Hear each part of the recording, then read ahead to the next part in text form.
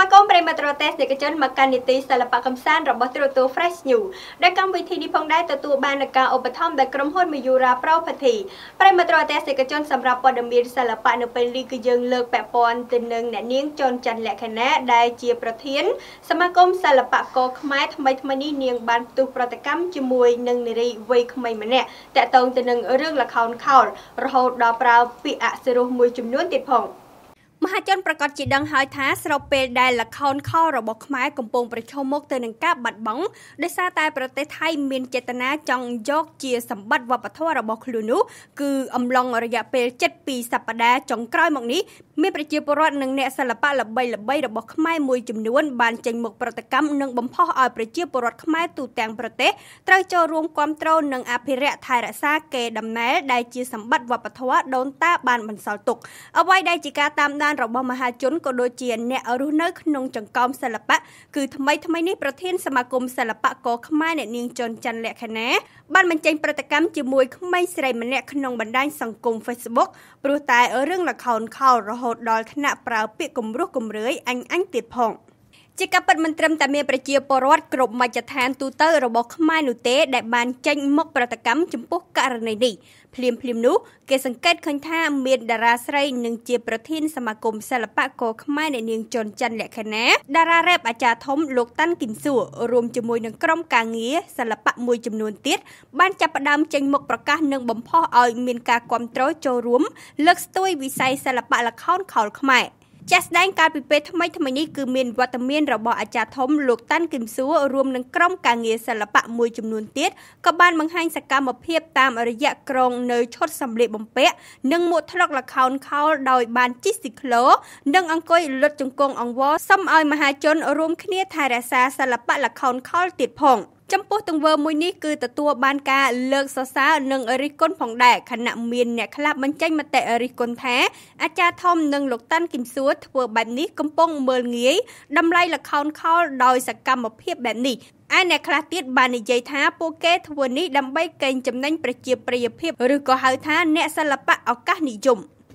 ទន្ទឹមគ្នានឹងការបញ្ចេញមតិគាំទ្រពីសំណាក់អ្នកនាងចនច័ន្ទលក្ខណៈលើតារាចម្រៀងលោកអាចារ្យធំនិងលោកតាន់គឹមសួរដើម្បីឆ្លើយតបទៅនឹងការរិះគន់ពីមហាជនមួយចំនួននោះក៏ស្រាប់តែមាននារីរូបស្រស់ប្រើប្រាស់កណ្ដាល Facebook ឈ្មោះតាំងសុផលនីកា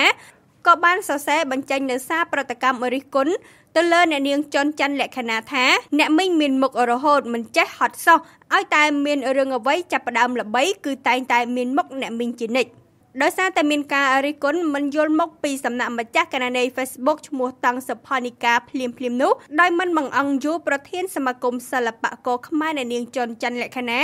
បានបញ្ជាក់តបវិញយ៉ាងដូចនេះថាក្មួយស្រីនេះប្រហែលគាត់ចេញពីសាកលវិទ្យាល័យភូមិន្ទវិចិត្រសិល្បៈឬមធ្យមវិចិត្រសិល្បៈខ្ញុំជួយបែរជាថាខ្ញុំមានមុខរហូតអត់ចេះហត់ចរិតអ្នកសិល្បៈមួយចំនួនគឺអញ្ចឹងបានងើបមិនរួចពេលធ្លាក់តាំងដើរស្រែកដាក់ប្រជាពលរដ្ឋមិនគាំទ្របន្ទោសក្រសួងមិនអើពើបន្ទោសរដ្ឋាភិបាលមិនយកចិត្តទុកដាក់អ្នកនាងចនច័ន្ទលក្ខណៈបានបន្ថែមយ៉ាងដូចនេះថានិយាយរួមគឺចរិតអញខ្លាំងអញពូកែអញអស្ចារ្យតែសូមក្មួយដែលមានចំណេះផ្នែកសិល្បៈខ្លាំងអស្ចារ្យប្រើរូបពិតផងក្មួយមិញល្ងងមិញប្រើរូបពិតក្មួយពូកែក្មួយគួរកំលាក់មុខបើលាក់គេថាថោកណាស់ក្មួយតាន់គឹមសួរអាចារ្យធំនគររាជព្រំពុទ្ធវិសាលមូកាន់ច័ន្ទសិទ្ធិការ៉ាស្មលយើងអ្នកល្ងងគួរឈប់ទៅទុកឲ្យអ្នកចេះក៏លើកស្ទួយដោយឡែកប៉ុន្មាននាទីចុងក្រោយទៀតក៏ស្រាប់តែអ្នកនាងចនច័ន្ទលក្ខណៈបានបង្ហោះរូបភាពរបស់នារីវ័យក្មេងខាងលើដោយភ្ជាប់ជាមួយនឹងសារយ៉ាងដូចនេះថាស្លាប់ហើយពេលនិយាយទើបដាក់រូបចរិតអ្នកចេះដឹងអញ្ចឹងហ៎ប្រិយមិត្តរទេសនិកជនគួរជម្រាបផងដែរថាបច្ចុប្បន្នបញ្ហាល្ខោនខោលគឺនៅតែជាប្រធានបទក្តៅមួយក្នុងបណ្ដាញសង្គម Facebook ជាពិសេសនោះសម្រាប់សិល្បករសិល្បករនីគឺពួកគាត់បានបញ្ចេញនៅមតិយោបល់រៀងៗខ្លួនរហូតដល់មានអ្នកខ្លះបញ្ចេញនៅមតិឆ្លោះទាស់ទែងគ្នាក្នុងបណ្ដាញសង្គមទៀតផងក្រុមហ៊ុន Mayura Property មានលក់ដីឡូល្អមានទីតាំងស្ថិតនៅក្នុងខេត្តត្បូងឃ្មុំចម្ងាយត្រឹមតែ2គីឡូម៉ែត្រពីរង្វង់មូលសាកលវិទ្យាល័យហេងសំរិនត្បូងឃ្មុំក្រុមហ៊ុនផ្ដល់ជូនយ៉ាងពិសេសតម្លៃចាប់ពី$2,000ឡើងទៅបងរំលោះដោយគ្មានអត្រាការប្រាក់ទំហំ5ម៉ែត្រគុណនឹង20ម៉ែត្រផ្លូវធំទំហំ16ម៉ែត្រនិង12ម៉ែត្រមានប្រព័ន្ធលូ ទឹកនិងភ្លើងស្រាប់មានហាងទំនិញភោជនីយដ្ឋានផ្ទះសំណាក់អាងហែលទឹកនិងតារាងបាល់ទាត់ជាពិសេសស្ថិតនៅក្នុងទីប្រជុំជនជិតសាលាខេត្តត្បូងឃ្មុំក្នុងឱកាសដ៏ពិសេសសម្រាប់អតិថិជន